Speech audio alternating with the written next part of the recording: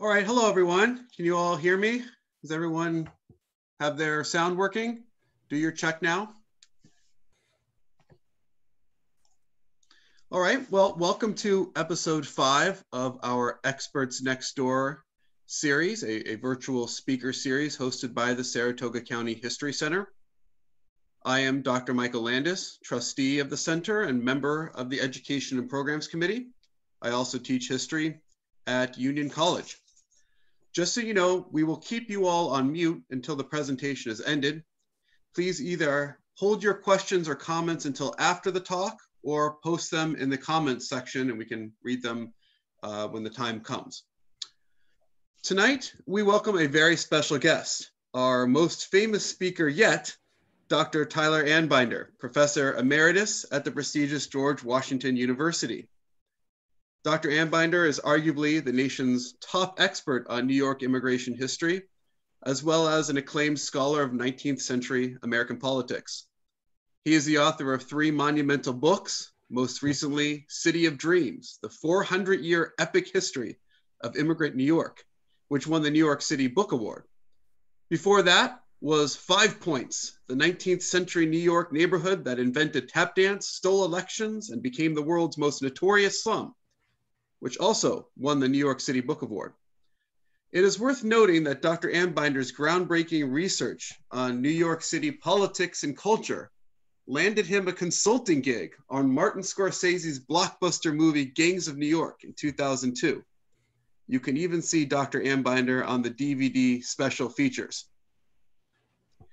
My favorite book of Dr. Anbinder's, and the book that largely inspired my own work on antebellum politics, was his first, Nativism and Slavery, the Northern Know-Nothings and the Politics of the 1850s, an essential read for anyone trying to figure out the briar patch of politics before the Civil War. Along the way, Dr. Anbinder has won a king's ransom of awards and fellowships, including the Distinguished Teaching Award from the George Washington University and a whopping $290,000 award from the National Endowment for the Humanities. And we simply don't have the time to list his numerous articles, essays, and op-eds in major international media outlets. But his current book project is, quote, The Great Famine and the Making of Irish New York. Before I turn this over to Dr. Anbinder, though, please allow me to remind you that his books, including City of Dreams, are available through Northshire Bookstore, both in the store and online. As many of you know, Northshire is a locally owned and operated business that works tirelessly to serve its community and promote great literature and scholarship. We hope you will give them your business. And now, I'll turn it over to Dr. Anbinder. Thank you. Thank you, Michael. Thank you for that very kind introduction. You can hear me okay, Michael? Okay, great.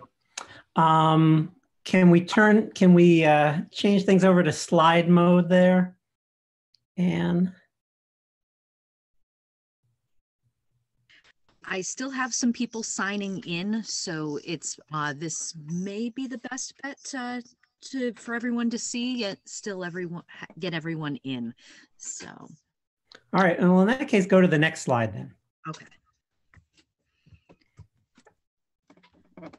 Although actually, and let's go to the one after that. That's a copy of my Okay. There we go. This will hold us for a while you let people in. So, so I wrote City of Dreams, which came out in 2016. It's hard to believe it's 4 years ago already since it came out, since it took up my life for more than a decade. I wrote City of Dreams for a number of reasons. There were a lot of myths about immigrant history that I felt like needed to be, where the record needed to be set straight. And among those myths was the idea that today's immigrants are fundamentally different than immigrants from the past in American history. And so that's, there are many themes. Obviously, a book that covers 400 years of immigration history is going to have a lot of themes. City of Dreams has many themes. But the overriding theme is this idea that today's immigrants aren't that different than immigrants from the past. And there are 10 main ways I'd like to talk about tonight in which I find that that's the case. And you can see them listed here. So first, that today's immigrants are poorer, more impoverished than immigrants from the past. Second, that many of today's immigrants don't wait in line for their turn to get into the United States like our grandparents or great-grandparents did. Third, that many immigrants from today are illegal, whereas that was an unheard of thing in the past. Fourth, that immigrants commit more crime today than immigrants did in the past. Fifth, that immigrants don't learn English the way they used to. Sixth, that immigrants take government handouts today, something that they didn't do in the past. Seventh, that immigrants pose a threat to America's national security. Seventh, the idea that immigrants don't become citizens like they used to. 8 or 9, that immigrants don't assimilate. And finally, that today's immigrants can never become quote unquote true Americans. So I'd like to go through these one at a time in my 40 minutes, less than 40 minutes that I have now, and just make sure that, I'm gonna set my little timer here so I can make sure I don't go over, because I can talk about this forever, as you can imagine, and talk about each of these things. And then at the end, we'll open it up for questions and comments. So Anne, could we get the next slide, please? Great. So one thing that's said is that today's immigrants are much poorer than immigrants from the past. This is definitely not true, and there's a number of reasons why. For one thing, today's immigrants mostly have to prove that they have a significant sum of money to get into the United States. Both if you have and that's true both for regular immigrants and even for undocumented immigrants. Most undocumented immigrants get a visa to come to the United States and then overstay their visas, right? So we tend to imagine that the typical undocumented immigrant is someone who snuck across the border, but those are very much a minority of illegal immigrants. The majority are people who got visas to come to the United States and then overstayed their visas. And to either get that tourist visa or to get that immigration visa, you've got to prove that you have a significant sum of money in the bank. And so today's immigrants have quite a bit of financial wherewithal. On the other hand, here's an image of Italian immigrants from 130 years ago in Little Italy in New York, 13 Italians sleeping in a 12 by 12 foot room. That gives you a sense of how impoverished they were. And believe it or not, Italian immigrants weren't even the poorest immigrants ever to arrive in the United States, despite what you see in the image. That's a picture taken by Jacob Riis, by the way, who himself was an immigrant, a famous journalist. The Irish famine immigrants who I'm writing about now, who came to the United States as a result of the Great Famine, they're probably the poorest ever to arrive in the United States, and much poorer than the immigrants who typically arrive in the United States today. Can we get the next image, please?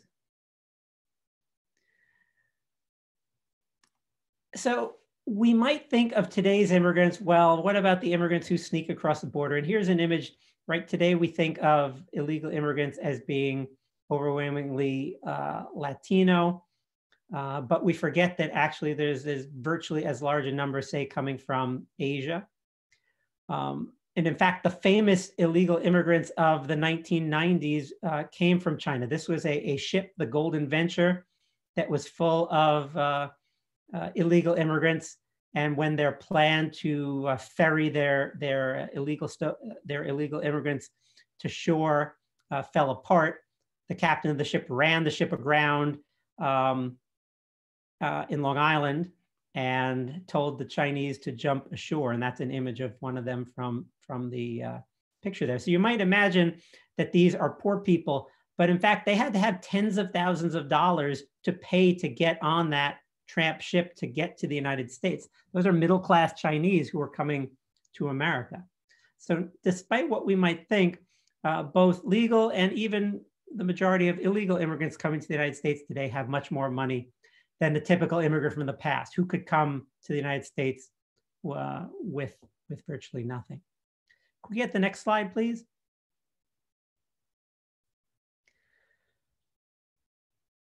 So the next issue is, do immigrants wait online like they used to? Here's an image of Ellis Island and immigrants, quote unquote, waiting online to get into the United States. But there are a couple of fallacies involved here. So clearly there is a line to get through Ellis Island, but there was no line to get to the United States, as many people could come to the United States in whatever order they wanted to. And so it's really important to understand that there really is no line at all other than the line to get to the podium at Ellis Island. And in fact, before Ellis Island opened in 1892, there was no line at all. Your ship would dock at any pier it wanted to, on the Hudson River, on the East River, in Boston, and an immigrant just got off the ship and started their life in America with no processing, no paperwork at all. Today, on the other hand, if we can go to the next slide, please. Thank you. So, Anne, is there any way you can make that bigger? Like make it full screen or something so people can see it a little better?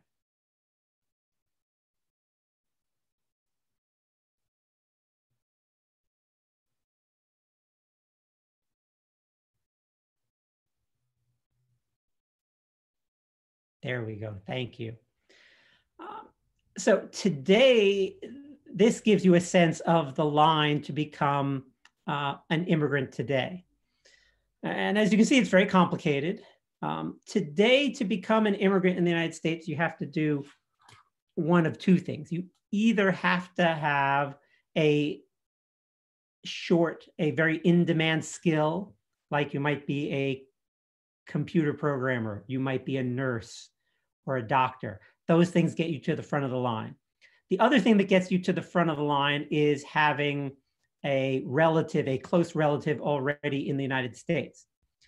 But if you don't have a close relative already in the United States, or you're not a doctor or one of those things, or a professor for that matter, then there's actually no line to get into, right? You can't qualify to become an immigrant in the United States if you don't meet one of those two things.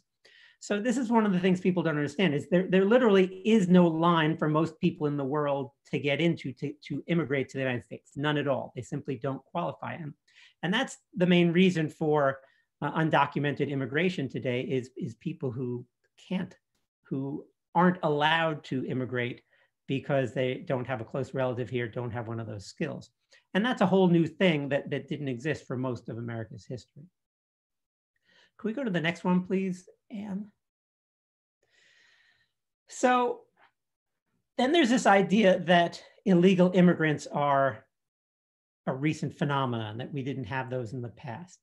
But as this headline from the 1920s shows, immigrant smuggling has a long history in the United States that goes back almost 150 years. Now, before the 1880s, there was no such thing as immigrant smuggling because there was no such thing as an illegal immigrant. Anybody could immigrate to the United States. But starting in the 1880s with the Chinese Exclusion Act, for the first time, you have a group of people who can't legally come to the United States. And it's only when immigration restrictions starts that immigrants start being smuggled into the United States. And as you can imagine, first that's Chinese immigrants because they're the only ones who are banned. Then starting in the first decade of the 20th century, the Japanese are banned and you start getting the smuggling of them as well. And then as we get to more modern history, for most of American history, there was no restriction on immigration from the Western Hemisphere. So people from Central, South America could come to the United States in unlimited numbers. It's only in the last 50, 60 years that limits were put on people from the Americas. And as a result, you now get immigrant smuggling from those places as well. But in the 1920s, the two big groups who were smuggled into the United States who came in illegally were Italians and Eastern European Jews.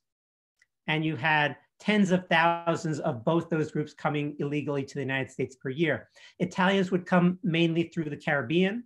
Cuba was the favorite jumping off point. Eastern European Jews would come primarily through Canada. And both groups came to the United States in the, as I said, tens of thousands per year. And so the idea that illegal immigration is a new thing is, again, a myth. Can we get the next one, please, Anne? Immigrants and crime.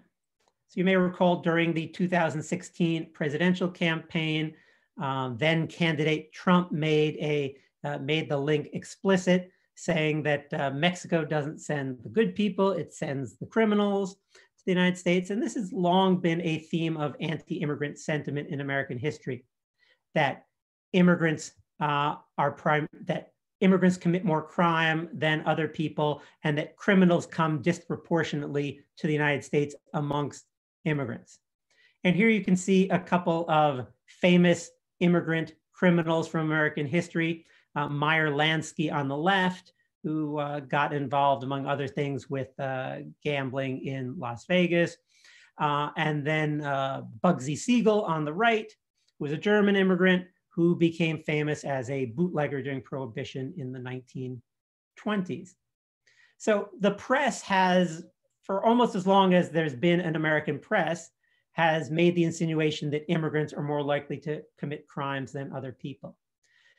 In fact, we have statistics on this subject going back all the way to the beginning of American history. And the statistics are very, very consistent. Immigrants always commit less crime per capita than other people in the United States. Native-born Americans are much more likely to commit crimes, be arrested for crimes, and get convicted for crimes. And in large part, that's because immigrants know that if they get caught committing a crime, they are liable to being deported. And immigrants, more than anything else, want to be allowed to stay in the United States. So immigrants are much less likely to commit crimes than other Americans. Yet, at the beginning of the 20th century, the press was full of accounts, and the New York police, for example, even made these statements that Eastern European Jews were disproportionate among New York's criminals, until the police commissioner's own statistical staff pointed out to him that the opposite was the case. And you've seen this said, of course, famously about Italian immigrants and the emphasis on the mafia. But even despite its existence, Italian immigrants commit less crime than native-born immigrants do on a per capita basis. And that's just been very consistent throughout American history. Can we get the next slide, please, Anne? So another question that you constantly, or another statement you constantly hear, is that today's immigrants don't learn English like immigrants from the past. And often you'll hear this said, well, my grandfather, or I guess for some of you in the audience, my great-grandfather, if you knew that person, they learned English. Why don't today's immigrants learn English? Well, these examples of Yiddish language newspapers from New York, just one small piece of evidence to show that immigrants throughout American history have not learned English very well. And some people think, well, today's immigrants are less likely to learn English because they can watch, TV in their native language, or listen to podcasts in their native language, or even watch television shows from their homelands on the internet, and therefore they're not learning English like they used to. But in fact, immigrants have always had means to access their culture in their native tongue. And that would have been through foreign language newspapers, which existed by the hundreds and hundreds throughout the United States. I mean, New York alone had hundreds of foreign language newspapers. So the United States as a whole has had thousands of them over the years. But foreign language was also, in theater, in literature. And so it was not hard at all for most immigrants to live their lives in America without learning English at all. In fact, in many parts of the Midwest, you had public schools conducted in languages other than English. This was especially the case in kind of the belt stretching from Iowa to the Dakotas, where German immigrants were especially likely to demand that the public schools be run in German so that their children would learn good German. But up in the Dakotas, sometimes this might mean having school in Norwegian or Swedish instead. But it was Germans primarily who pushed this, and there were lots of German language public schools in the United States up until World War I, when Americans suddenly in the rest of the country became aware of this and saw this as unpatriotic. And at that point, those schools were stamped out. Can we get the next one, please, Anne?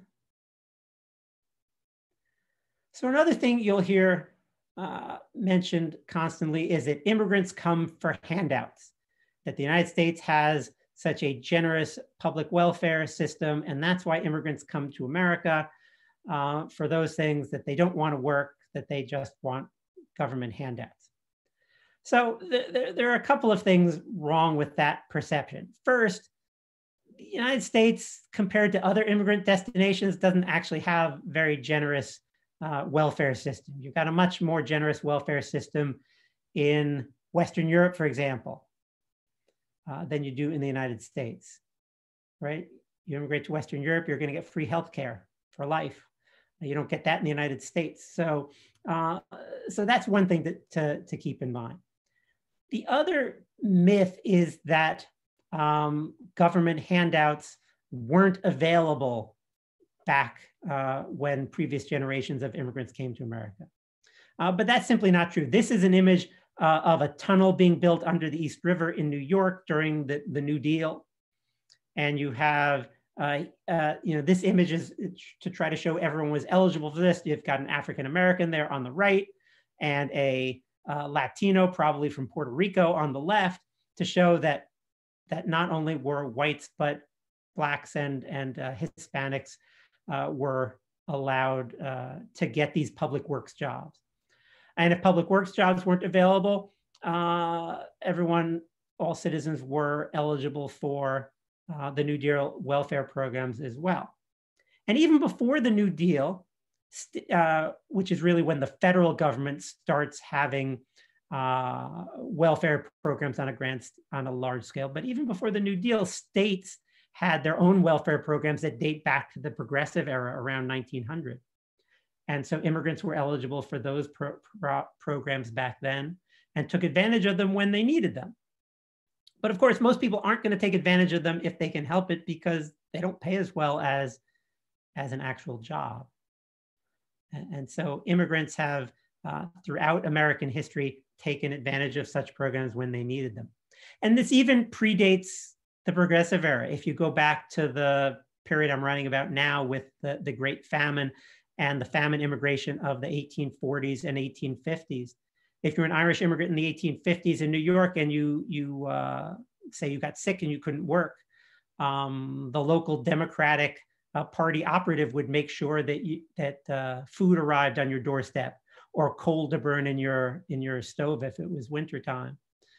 And that would be paid for by the local political machine that got the money to pay for it by stealing the money from the government. That's what Boss Tweed became famous for in New York. And you had similar machines, some run by Democrats, some run by Republicans, in all the major cities of the United States in the Civil War period. So there have always been government welfare programs, either official or unofficial, for immigrants when they've needed them. Can we go to the next one, please? So, do immigrants pose a threat to national security that's new? Well, certainly there are immigrants who pose a threat to national security, but there have always been immigrants who posed a threat to national security. On the screen here again, because I wrote about New York, I have New Yorkers, but we could go to other cities and use other examples. So Johann Most here on the left, he was a famous German immigrant, probably the most famous socialist in the United States in the 1870s and 80s. In particular, he was a radical socialist. So you had, among socialists, you had the democratic socialists, let's elect socialists to office and have them implement our agenda. And then you had Most, who was a self-declared anarcho-socialist, meaning he wanted to use violence if necessary to bring about socialism and fair pay to workers everywhere. Most was German, but he inspired Jewish immigrants coming later from Eastern Europe. Most famously, he inspired these two in the center and on the right, Emma Goldman and Alexander Berkman, who were immigrants from Russia. And they became followers of Most and decided, whereas Most never actually carried out, Most would propose violence, but never actually carried it out. Goldman and Berkman took Most's teachings to their logical extreme and carried out such violence. So if you go to the next slide, and you'll see that Goldman and Berkman's followers in New York decided to build a bomb that they would try to use to assassinate John D. Rockefeller of Standard Oil.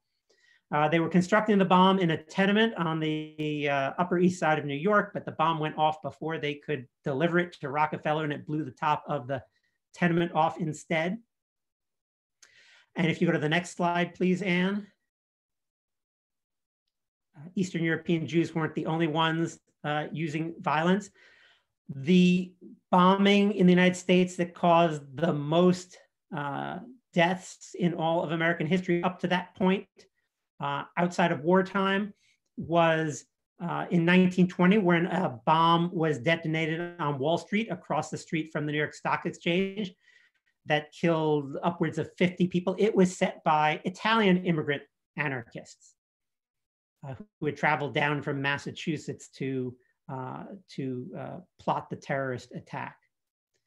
And so immigrants throughout American history have been involved in terror activities. But of course, you know, those are very, very much the exception rather than the rule. And for pretty much all of American history, Americans have followed the dictate that, you know, you should prosecute those who commit crimes rather than banning any group because a few members of that group commit crimes. Can we go to the next one, please? So the next question is, do today's immigrants become citizens like immigrants from the past? So the answer is actually mostly no, but it's no in the opposite way from what most people expect. Immigrants today are much more likely to become citizens than immigrants from the past. And when they do become citizens, becoming a citizen requires a lot more education than it did in American institutions than it did back then. So here's an image from the 1870s. And what this image is showing, it shows a courtroom in New York City. And this is a few weeks before a presidential election.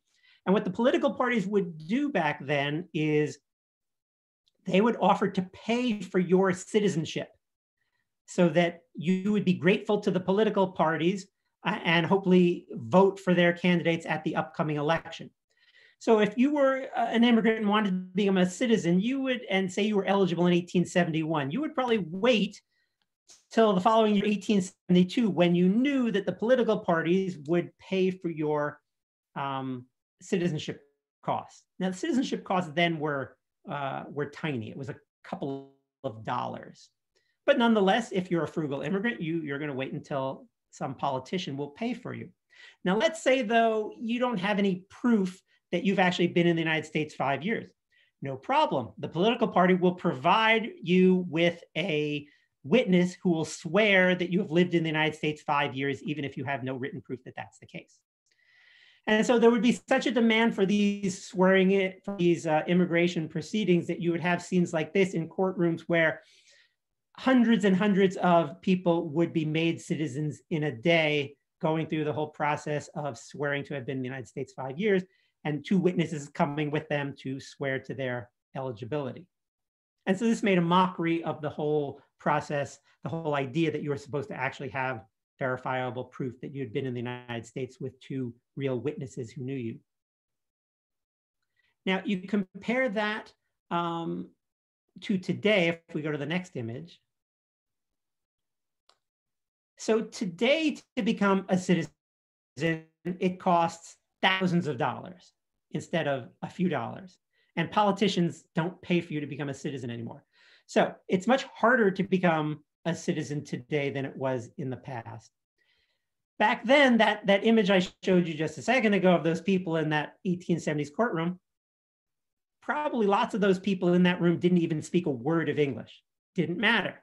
You could do the entire process in German, which is what most of those non-English speakers in that room were. You could do the entire process in German, in any language you wanted, and become a citizen. There was no requirement to know any English. There was no citizenship. There was no test where you had to show any knowledge of American institutions. The only thing you had to do to become a citizen was find 2 witnesses to swear you had been in the United States for 5 years and hadn't committed a crime. Today, on the other hand, first, you have to prove you know English by passing a test in English. Second, you have to learn all sorts of things about American civics, what the Constitution says, and so forth. It's a test that probably 75%, maybe 90% of native-born Americans couldn't pass. But immigrants who want to become citizens, they learn those things and they pass the test. So probably a newly minted immigrant is much more likely to be able to tell you how the Electoral College works, for example, than a native-born American, because they're required to learn that in order to become citizens. Can we get the next one, please? So number 9 on our list was this question of whether immigrants assimilate today like they used to. And lots of native-born Americans today believe that immigrants just don't assimilate like immigrants from the past. So there are a couple of things going on with that belief. First, if you had an immigrant in your own family, you might tend to remember that immigrant. So let's say that grandparent, and you might remember them, having learned a little English, having learned a little bit about America, maybe following American sports, and therefore they seemed assimilated to you.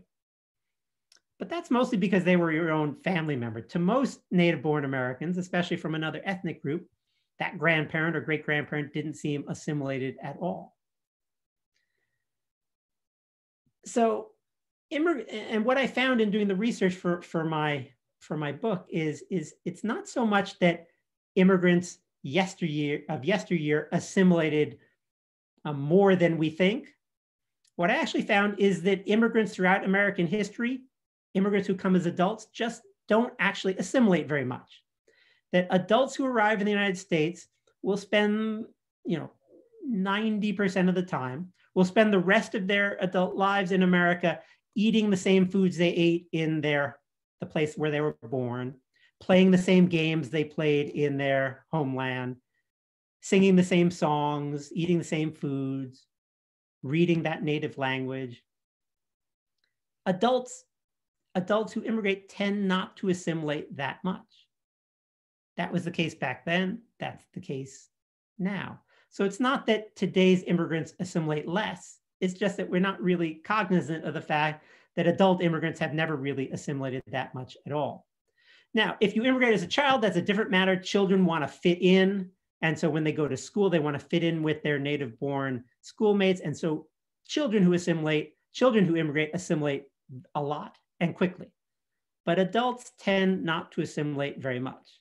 And adult immigrants, for the most part, have always lived in enclaves with other immigrants. And so it's been easy not to assimilate that much. And that was the case in the past.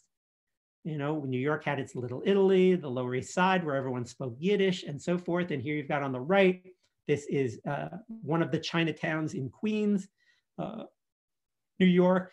And again, there you can spend years in that Chinatown and never have to speak a word of English. So the assimilation is really the same today as it's been in the past. And then next slide, please. So then we get to our final point, number 10, that today's immigrants can never be true Americans. Yet again, what I found in writing City of Dreams was that this has been said of every generation of immigrants who has ever come to the United States. So when Scots first started coming in large numbers to the United States in the mid-1700s, the English in America said, oh, those Scots, they can never be real Americans like us. And then when you get into the early 19th century, when the Irish start coming to the United States, the native-born Americans of Scottish and English heritage say, oh, those Irish, they can never be true Americans. And in part, they say that because the Irish are mostly Catholics. And they say the United States is a Protestant nation. That's what makes America great, is its Protestantism. So when all these Catholic Irish start coming, and then these Catholic Germans start coming, and even Protestant Germans who don't speak English. The same thing is said. Well, those Germans, those Irish, they can never be true Americans, because really the United States is a, an Anglo-Saxon nation. Eventually, the Germans and the Irish are seen as being true Americans. By that point, all those groups are now saying, well, those new immigrants, the Italians, the Jews, they can't be true Americans. But they're eventually accepted. And then the next group is said to not be able to be true Americans. That's the image actually we have right here. This is a parade in the early 20th century. And here are immigrants from East Asia trying to show very hard that they can be true Americans by dressing as Uncle Sam and the Statue of Liberty. But as you can imagine, they were greeted very skeptically. And then the same thing has been said, of every immigrant generation, right? Eventually, Americans started to say, well, you have to be from the Judeo-Christian ethic to be a true American. And that was said to be a reason why Muslims can't be true Americans. But what I expect is that, just as there was a time when people said Catholics can't be true Americans, and then they were accepted, and then people said Jews can't be true Americans, and they were mostly accepted, and people said people from Central and South America can't be true Americans, and they've been accepted, and same for people from East Asia or South Asia, that eventually the same will be said for Muslim immigrants too. So can we get the next image, please? So just to wrap up and look at some images that make these points. Here's a New York tenement in 1890, full of Italian immigrants. If we go to the next slide, here's a 12 by 12 room in the exact same neighborhood 100 years later, full of Chinese immigrants. So the more things change, the more they stay the same. Could we go to the next one, please? Here are Eastern European Jews working, doing garment work on the Lower East Side in the 1890s in a tenement. And if we go to the next slide, please. Here are Chinese immigrants doing garment work on the Lower East Side in a tenement that's been converted into a sweatshop in the 20th century. And the next one, please. So here's a picture of members of my family to give you a sense of how my family fits into the story. On the bottom left there, the one boy in the picture, that's my grandfather, Tulia, who I never met because he died a couple years before I was born. But there are his sisters, his four sisters, and then his mother. And they all came from Holoskov, which was a shtetl in the Ukraine. This was a picture they sent to New York in the 19-teens because who's missing in the picture is the father, my great-grandfather. He came to New York in 1911, got a job working in a sweatshop as a presser, ironing the clothes that the sweatshop workers had sewn. But it took him a long time to save up enough money to bring 6 family members to America. So they would send a picture like this every once in a while. We have 3 of these, one, and in each one, my grandfather and my great aunts are getting older and older. And this was the kind of picture you would send to the first person who came to America to say, don't forget about us, save up that money, don't be squandering it. But then World War I intervened, so it was actually more than a decade before the family was reunited after World War I. But they all made it to America, and my great-grandfather, who worked for 10 years as a presser, eventually started his own garment business making baby clothes and had the family members work sewing the clothes that the family then sold to wholesalers. So next slide, please. So that's the story. And as I mentioned, I go through the history of immigrant New York in City of Dreams. So probably your ethnic group is represented there. As I said, we start with the Dutch, we go to the English, the Scots, the Irish, the Germans, Eastern European Jews, Italians. Then we move on to the modern period, Puerto Ricans, Dominicans, Chinese, West Indians, and Muslim immigrants round out the survey. But anyway, that's the story. And then I'd be happy to take questions.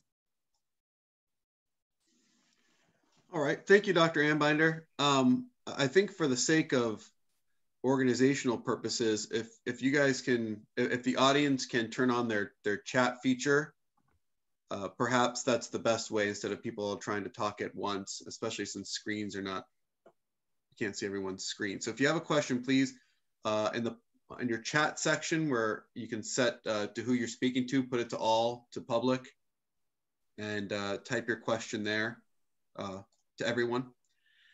Just to get things started, Dr. Anbinder, I have a question about your last point about becoming accepted as American, true American. I'm curious, did you or have you found patterns or similar tactics over the generations and different groups to get to be true American? Or to put it differently, how did these groups get to be accepted as true Americans?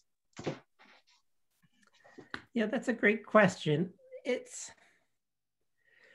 So one thing that immigrant groups will try to do is to publicize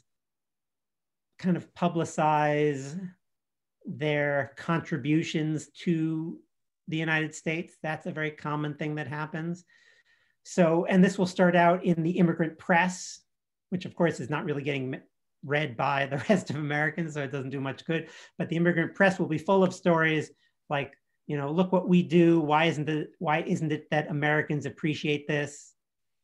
And then the editors of those journals hope that the mainstream press is reading them and might recount some of those stories. Another thing immigrants do is they, you know, like Jacob Riis, they try to get jobs with the mainstream press and then use that to try to publicize the things that they do. Immigrants will, of course, another thing they will do is often celebrate holidays that try to draw attention to their contributions, right? That's how Columbus Day, for example, gets started as a means for Italian Americans to try to show that you know, what they've contributed to American history. Well, it looks like we have some questions in the chat, Michael, so why don't you choose some from there? Are you able to see them yourself? Can you? Oh, that's true. I can do that. All right, let me change my glasses here for my reading glasses. I don't want to be perceived as handling the presenter. Oh, I wouldn't mind that, but that's okay. All right. How did the term melting pot become what New York City is known for, if in fact there was so much animosity for any new group? That's from Piper. So that's also a great question. And of course, the answer is, oh, hi Piper, I see you there. The answer is, of course, that it was an immigrant who came up with that term. And so the term melting pot was coined by an Eastern European Jewish immigrant who was a playwright, Israel Zangwill, as a means to try to show that immigrants become part of America by melting in the crucible of America and thereby becoming part of the new alloy of America, of what it means to become an American, and that what it means to become an American is constantly changing, that it's an alloy, it's made of steel, so it's very strong, but the ingredients to that alloy are constantly changing. So let's go to the next question here. I gotta get my reading glasses back on. I can read you the questions if you prefer. I don't mean for you to keep changing your glasses. Yeah, why not, Michael, if you read them in the order they come, then you can't be accused of favoritism. Okay. Oh, darn it. I was going to skip Isabel, but now out of integrity, I have to read her question. Just kidding, Isabel. Isabel says, some of these stories are new to me. What was the motivation for the Italian Wall Street bombing? Well, so we aren't 100% sure because the perpetrators were never caught. So we can't say with certainty what their motivation was. The impression we have from sources within the Italian anarchist community who did speak about this was that one of the motivations was clearly if you're an anarchist socialist, so if you're a socialist, and in those days, socialists were a little different than, say, Bernie Sanders socialists. Socialists wanted things like America's steel factories to be taken over by the government, and the government to set the wages of the people who work there, and the profits to be divided equally among all Americans. They wanted things of that sort, the railroads to become public property so that railroads couldn't gouge farmers, for example.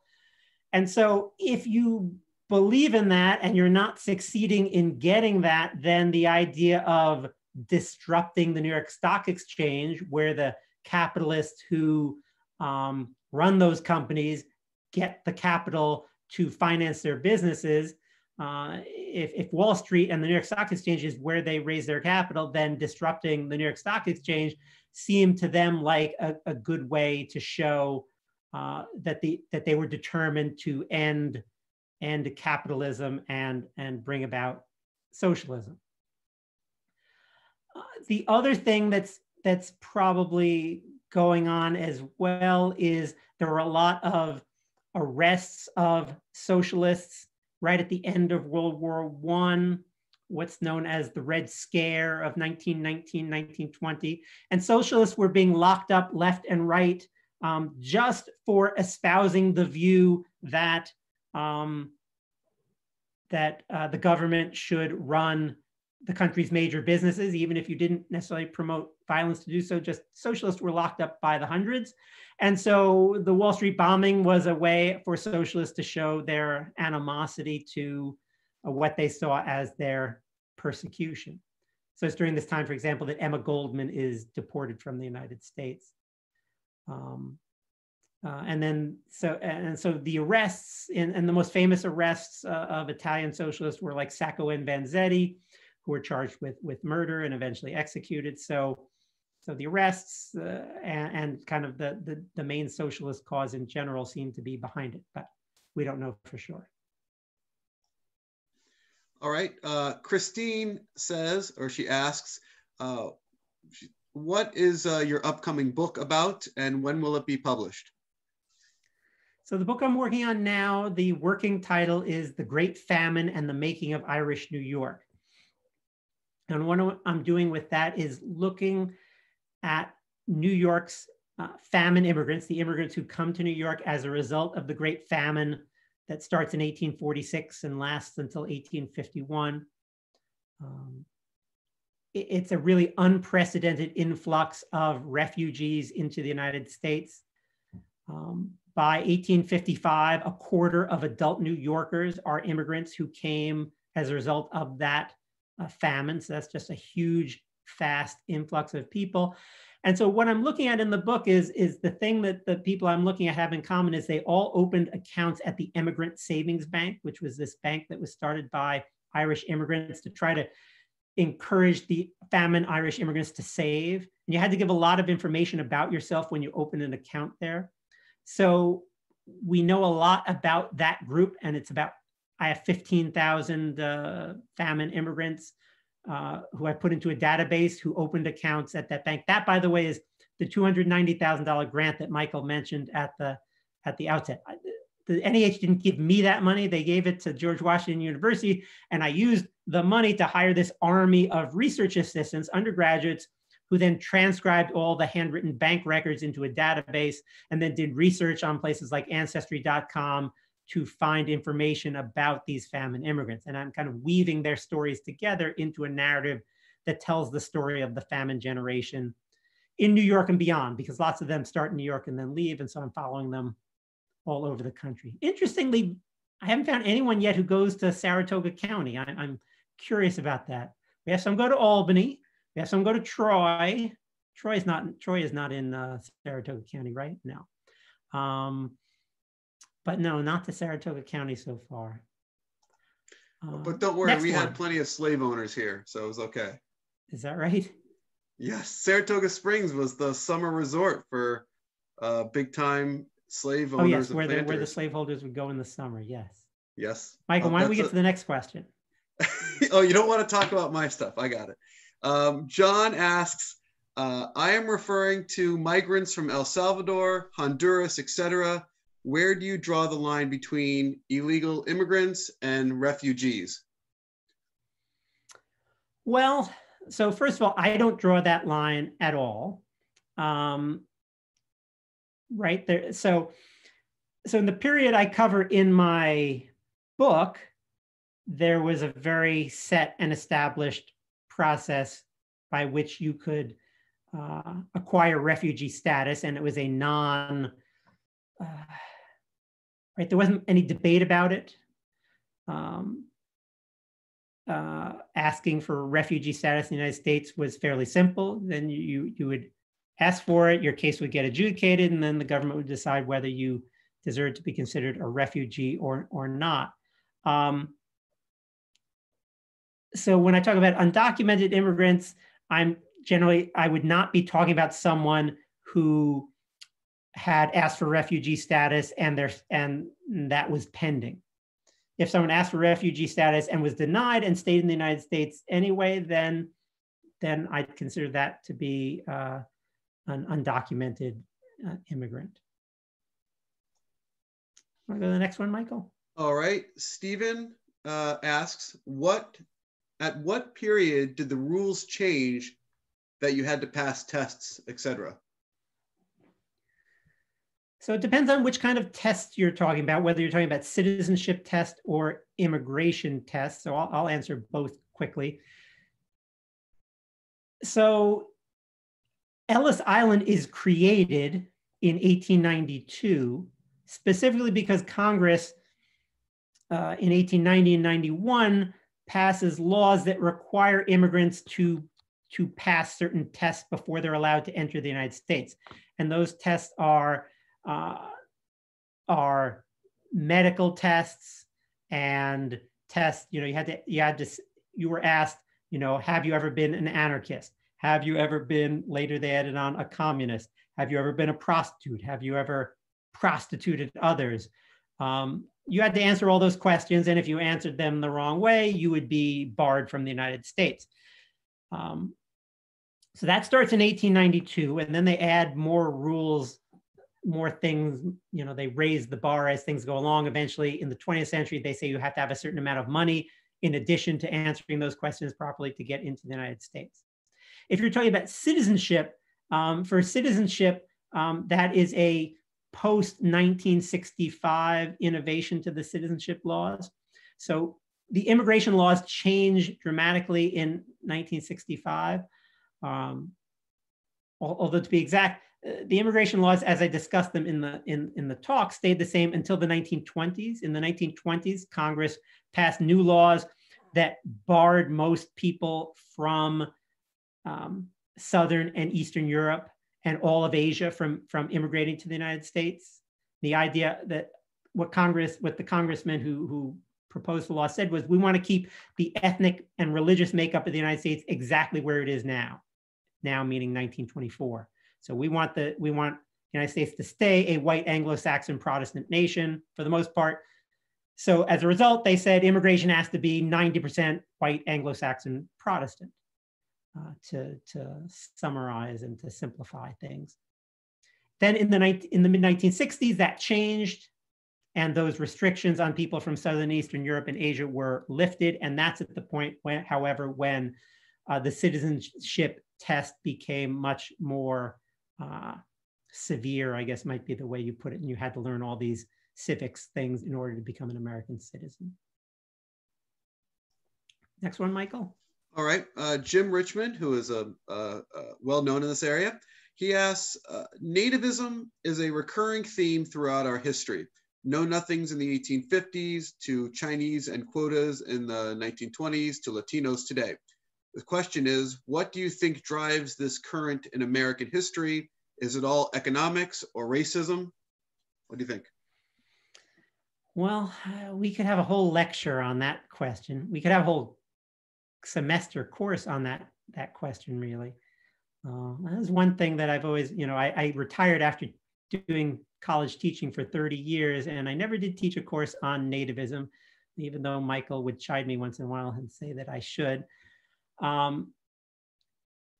So the answer is it's complicated and it changes over time. That's the most important thing, I think, to say. But then to get to the specifics, so one thing I think that drives the current is ethnocentrism, might be the easiest way to describe it. Like every group thinks that they're okay, but has a suspicion of others. And so over time, you know, Irish immigrants, for example, saw no irony at all that they were persecuted and hated, and yet they turned right around and persecuted and hated the next group to come after them. And but I'm not saying that they're exceptional. They are not. Every immigrant group has done that.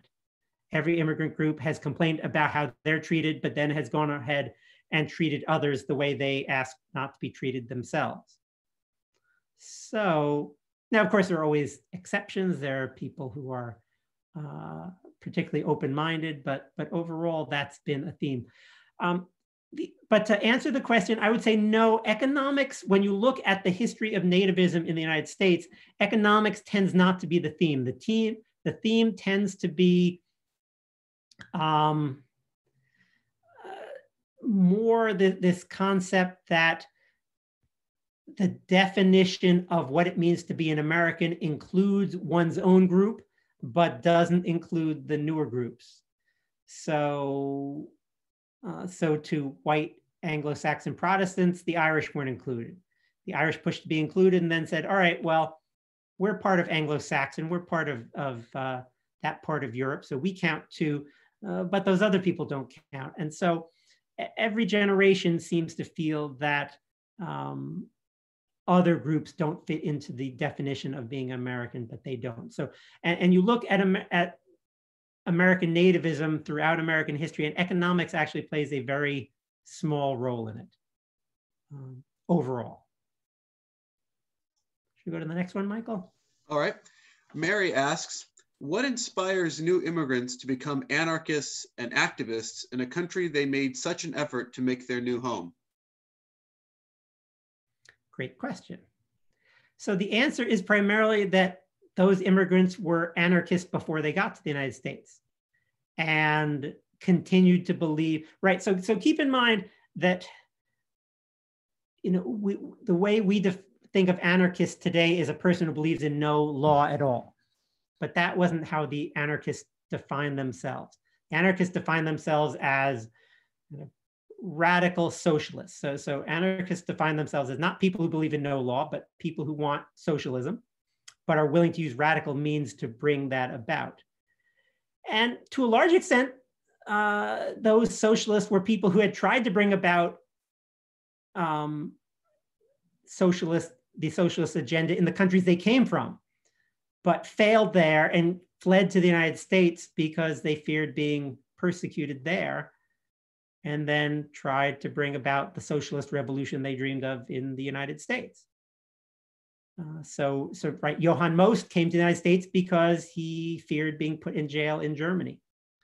And so that's the kind of thing that tends to happen. So that's why you tend to get people like anarchists and other radicals among immigrants, because they were radicalized before they got to the United States, not typically once they get here.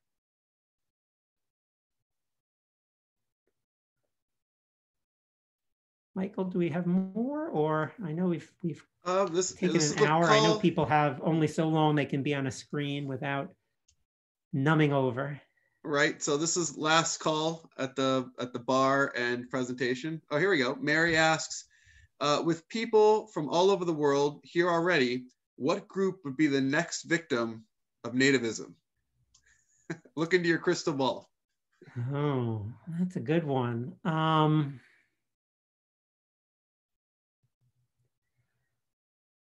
You know, I think Muslims are going to stay in that, are going to stay targets for a while, especially you know, well, I think I won't qualify it. I'm just going to say Muslims in general, I think for a while are going to continue to be a target, especially as long as the United States stays involved in Afghanistan, where, you know, so that we associate Muslims in a place like Afghanistan with being the quote unquote enemy of the United States. Therefore, Muslims in the United States will by many be perceived as enemies and un-American and incapable of becoming true Americans. So that would be, for the time being, that would be my prediction. But I think, as I said in my talk, and as I say in the end of City of Dreams, I think one day we'll look back and say, oh, how funny that Muslims were thought of that way, just like Catholics were once thought of that way, and other groups too. There's no reason to believe otherwise. All right, any last thoughts or questions?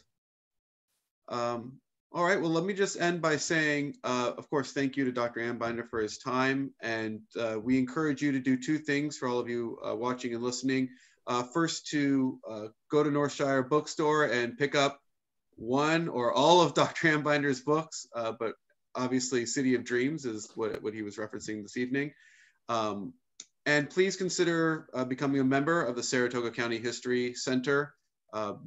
Your very small membership dues go to all the various programming that we provide and preserving the museum. So we hope you'll decide to become supporters, and we hope that you will support Dr. Anbinder's work by purchasing his books. And with that, I will say goodnight to everyone. And once again, thank you to Dr. Anbinder for his time and his expertise. Thank you guys for organizing this, and thanks for all of you who came out. This is such a big group. I'm so pleased. Thank you. Thank you very much. Good night, everyone.